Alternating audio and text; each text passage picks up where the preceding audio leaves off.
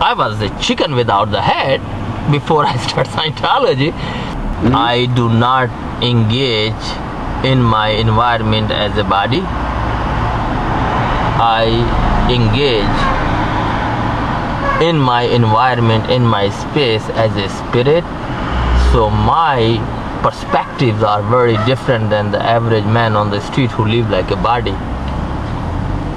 I decide things, what should be happen, what should be done, and how things should be done in my space. I have a pretty decent level of control on that. I mean, most cab driver, they count the money, decide the money what they make end of the day, and I decide before I start my work that this is how much money I'm going to make today, and end of the day I have that money 9 out of 10 times, guarantee, because I control my environment doesn't control me. I did a lot of courses in Scientology, and any area in my life I had a difficulty, I did courses. One of them was stress.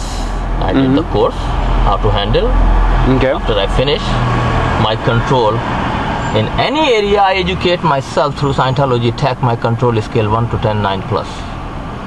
The way I interact in the society and my industry than the other taxi drivers is far different, you know. It's far different, and that makes me feel like a hero. I have passengers, 60% of my passengers give this remark that this is the best cab ride they ever had, because I know how to communicate. See, you got to understand one thing. Driving a cab is just not a skill how to operate a vehicle. This is not just the job. You have to know how to communicate. You have to know how to handle stress. You have to know how to communicate yourself with your environment and everything in your space. What happened, I was coming down from 9th Avenue on the 43rd Street, I would say the southeast side of the street I was, and one of my back wheel was little bit covering the crosswalk, and the traffic cops give me the ticket that like I blocked the traffic, blocked the box, stop the traffic, right? I got the ticket, I'm going to pay for it, but on the other hand, that ticket will not financially hurt me, because teaching of Scientology makes you more able how to control your environment, which is based upon matter, energy, space and time. So money is energy. I control energy in my environment. Energy doesn't control me. Question is, what level of control do I have, and what level of control do I like to have?